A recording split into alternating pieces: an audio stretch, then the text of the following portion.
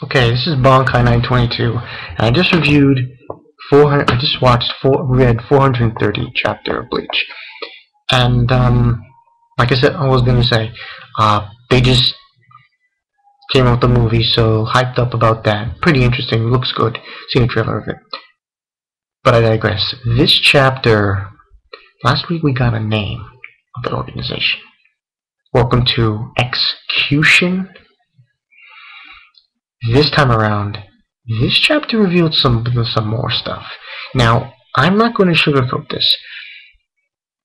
I've been talking to people in, school at City Tech, and they think this is going to last a long time. My opinion, I'm going to agree with this one guy. I forgot his name. Crazy Gamer, I think. Big guy. Big black guy.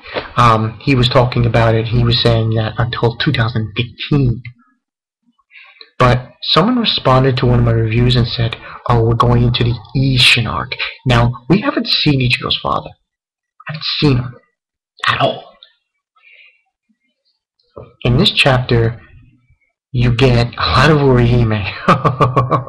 She's so cute, so funny. But this chapter got a little grim.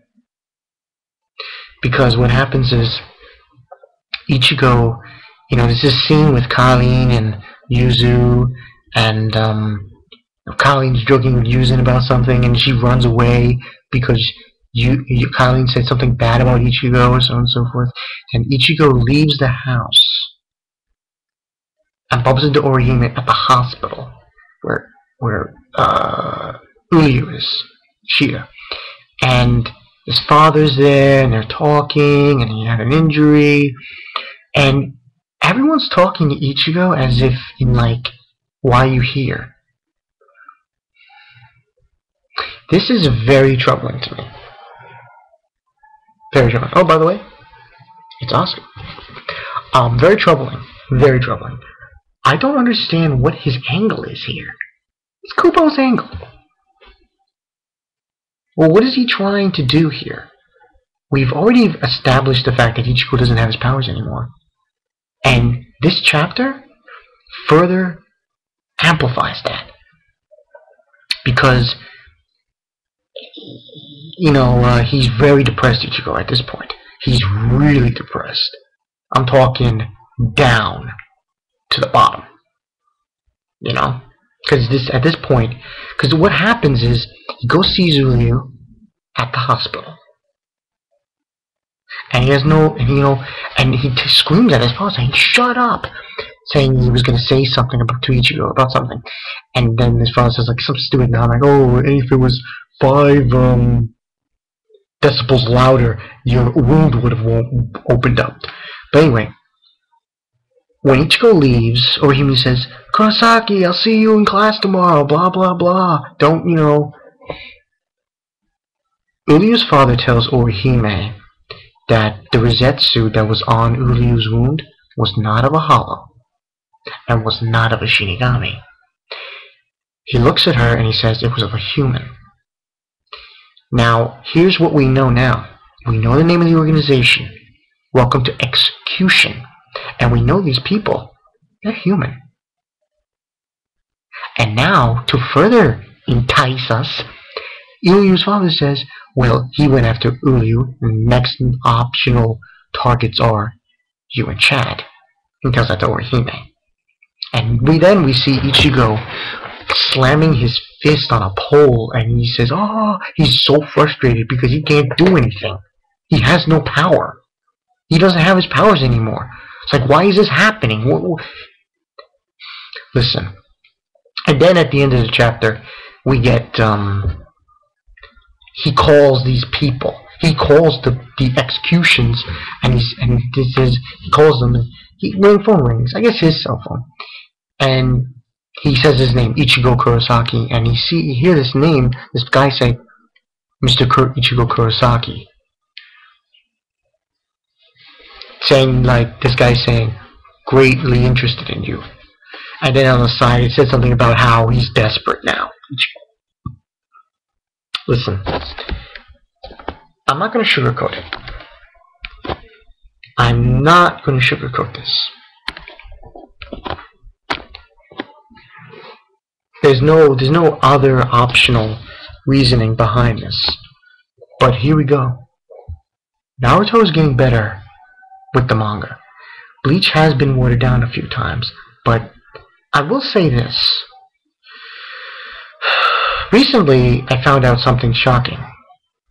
I don't know if you guys probably have heard of this guy who did these videos called Shockweed. Well, I found out this past, I don't know, was it Wednesday, Tuesday?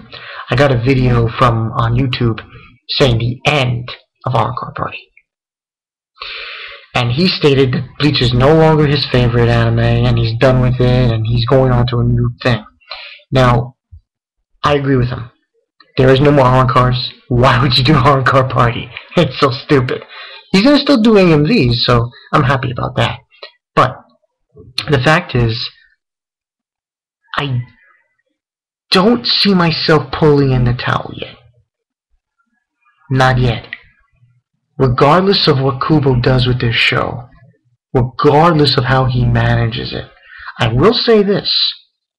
At least, we're going into a territory that does not involve Hollows or Shinigami. Hollows are Soul Reapers. So we're actually going into a different scenario here. Now, if this involves Ichigo's father, I can see this going in several ways. Now, explain this to me. Why the fuck are these people after Ichigo's friends? Because that doesn't make any sense. Ichigo doesn't have any powers. So why are they doing this? Why are they attack Uryu? For what purpose? That's my beef. It seems to me like he has got next week's chapter. Kubo has to do one thing. He has to tell us what the fuck these guys are after. And he has to tell us next week. I don't care. Make the manga like 24 pages if you have to. 24 or 25 or whatever. But tell us, what is their beef? What is their story? Why are they doing this? And if Uryu's father is correct, the next targets are Chad and Orihime. They have no power. What are you... It doesn't make sense, okay? You get this guy showing up out of nowhere with this floppy hair. I'm a guy with floppy hair. Give me a break. Man. But we'll see. I mean, at the moment, I'm not throwing in the towel this show. I've told you people what my reasons were. They might be stupid reasons, but they're reasons nonetheless. And the reasons why? Number one, Bleach has had some great fight scenes. Both shows have great fights. So I just can't abandon that. It'd be dreadful. And I can't. I know, you know Ichigo's getting his powers back. You know he is. Because who's going to fight these guys? Whoever the villain is. We'll find out. But I'm not abandoning the show because they have great fights. You know? My second reason? Listen, you saw this chapter. You saw Orihime. You can't tell me, anybody can't tell me, that you don't love this character. She's a beautiful, beautiful character. Taikuba has fucked up his story, but you know what?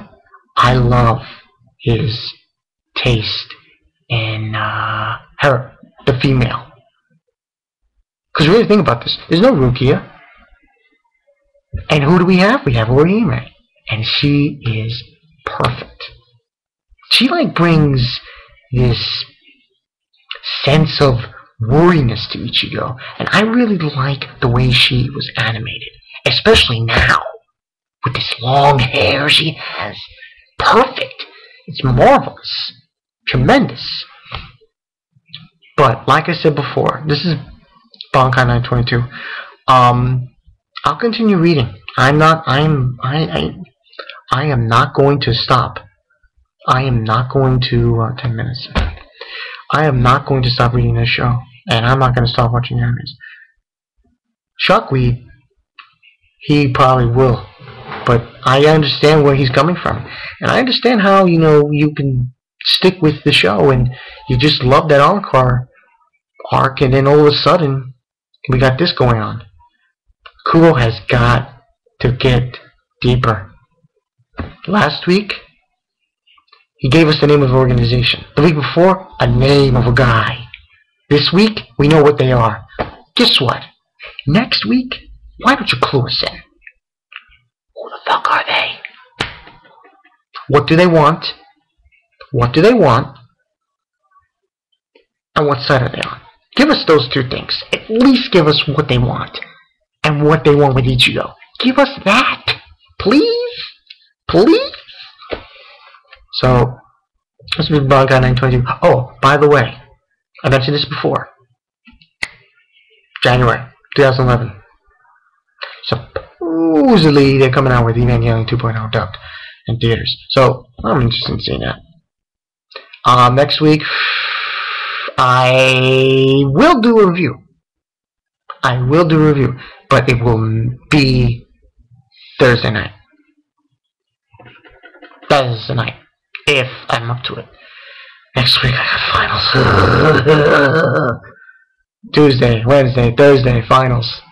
3 finals in a row. Then the following Monday, I have another final, and then I'm done.